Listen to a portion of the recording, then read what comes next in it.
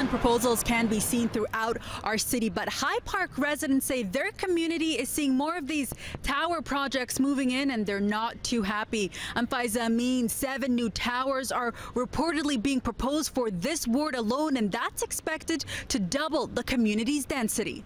I hope it doesn't change to like a negative impact, but you never know. From proposal signage to construction sites, these are signs of change in High Park, and residents aren't too pleased. I've been here for 2 years now, and there's been lots of just, and people aren't happy about it. Construction is already underway for the 2 25-story rental towers on High Park Ave. They, according to the area's councillor, were approved by the Ontario Municipal Board. But they're not the only ones moving into the neighborhood. Councillor Sarah Doucette tells us there's 5 more towers awaiting approval from the city, ranging from 8 to 39 stories. A group called the High Park Community Alliance has been vocal about the projects, drafting this map of the proposed projects showing how the towers would have a negative impact on the dynamics of the neighborhoods. Residents are concerned about how the quality of life for those living there now and even for those coming in will change. There are also proposals along the neighborhood that would increase units in already existing buildings.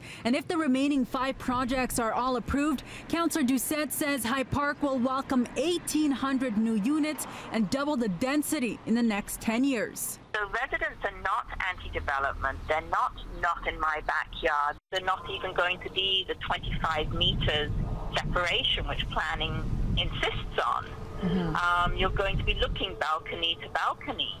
You're not going to have space for residents to go and sit on grass and kick a soccer ball around. The council, along with residents, will form a working group to study current and proposed developments here in the area. Then they'll take that feedback along with their concerns and they'll present it to developers who have proposed a project in the community. Faiza Amin, City News.